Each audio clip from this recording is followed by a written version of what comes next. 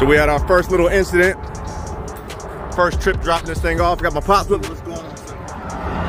So the hood here flew up while I was riding, so we just got some bungees, secured it.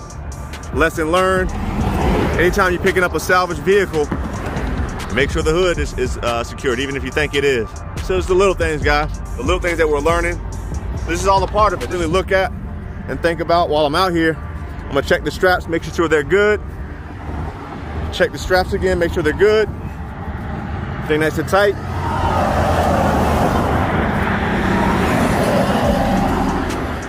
Nice and tight. Really good, secure. Also, I'm looking to see how this vehicle has moved. So far, so good, it has not moved. This thing, let's get it rolling.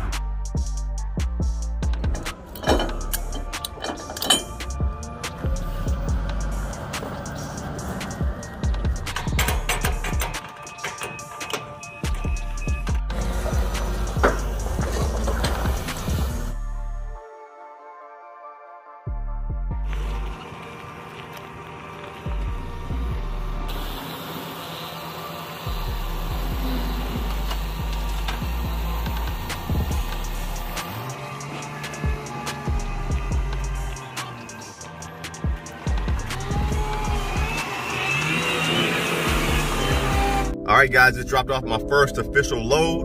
Went well, made a good contact, learned some stuff, got some new knowledge, and just building relationships. One step at a time, one drop at a time. You know, are you gonna get rich off this quickly? No, but again, like I said, that's not my objective, but I'm learning a lot right now. Be a person, be respectful, be a human being, and you'd be surprised what you'll be able to learn in this thing. All right, guys, pickup number 2. Figure out where we got to park. Concord.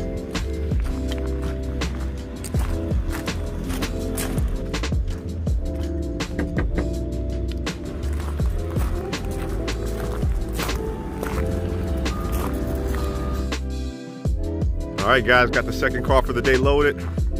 Got one more coming.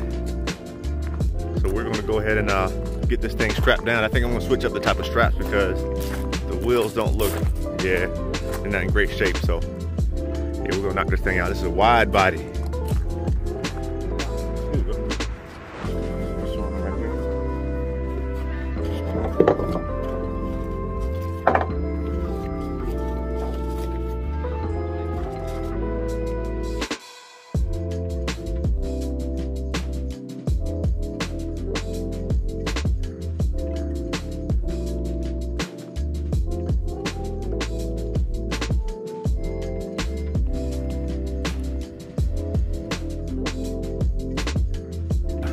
Got Pop over here, make sure everything's secure, good to go. Got the Challenger done, strapped in tight, looking good.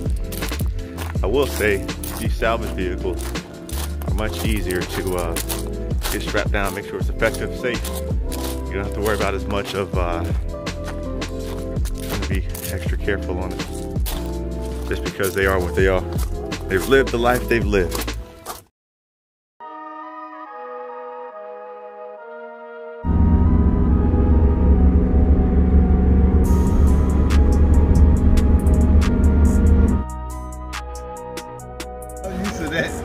Oh yeah, transportation, logistics, that makes sense. Just like that, car number 2's dropped off, on to number 3. All right, drop number 2's done. And we're moving on to number 3. This one's only like 5 miles down the road, so hopefully it'll be a pretty quick process. All right, so pickup number 3. This one, like I said earlier, is only 5 miles down the road or whatever, so it's not gonna be far. For 3, last one of the day. Actually, after this, I'm gonna try to see if we can find another load headed back towards home. If it is, that's a great thing naturally. That way, you're making money on the way home, and then I'll probably sit the load after my son has soccer practice today, so I gotta get home. Another benefit of doing this way on your own time. I'm not interested in being out on the road and missing a whole lot of things, so this is what we're working on, this is what we're doing. So hopefully I can find a load, and if so, pick that up and head on back.